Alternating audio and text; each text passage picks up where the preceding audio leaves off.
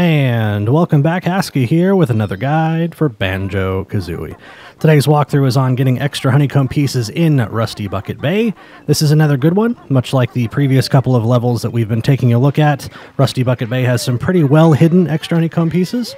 Rusty Bucket Bay has quite a few nooks and crannies, lots of shipping containers and interior areas that if you don't know where you're looking, you can be spending quite a bit of time looking for these. First off, we're going to be jumping into this cage here with Snacker the Shark. I kind of wanted to point it out, but I was too busy blabbing about something else.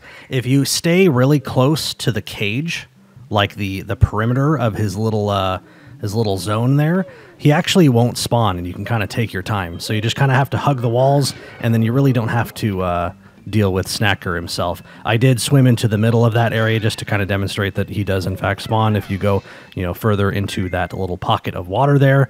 But yeah, kind of nice to know that there's a trick to that. You don't really have to deal with being chased by a shark. Of course, you don't want to take too much time because the water in Rusty Bucket Bay will slowly kill you. That's kind of a unique hazard in Rusty Bucket Bay.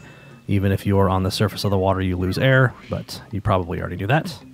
Anyway, though, now that we're inside this sort of, I'm going to call it a warehouse, there's that switch in the back end. You flip that, and on the opposite end of the warehouse, there's the flight pad, and we just flew up there and grabbed that.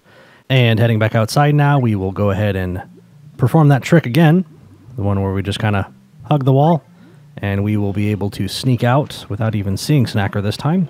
Very nice. And then we will kind of flap our way over to the nearest ladder. We don't want to be spending any more time in the water than we need to. And we will head towards the second extra honeycomb piece on this level. So now it's time to go into the dreaded engine room. Now, luckily, just collecting extra honeycomb pieces, we really don't need to go into the area where all the pistons and gears and fans are spinning and trying to knock us off the map and making us rage. But we are still going towards that area. So we'll go ahead and hop down here.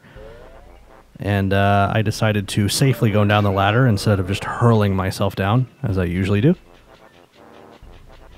Which is so slow and so boring. Anyway, and I'm going to see up here and kind of show you where we need to go. Try to get a better angle here for you. But yeah, there it is right there. And this might take a few attempts to reach. It's pretty much at the maximum extent, like the highest you could possibly jump and reach something. So sometimes when you go for that jump, it just kind of doesn't really seem to want to go. So give it a couple tries and you'll be able to make it up in there. But anyway, that was the 2 extra honeycomb pieces on Rusty Bucket Bay. Not too bad, once you know where they are at least. I do personally think the warehouse with the underwater entrance is particularly sneaky. I seem to forget about that room a lot. But anyway, that's going to do it for our extra honeycomb piece guide on Rusty Bucket Bay. We have just one more level to go. That's going to be Click Clock Wood. Look forward to it. That's coming up next, and I will see you in the next video.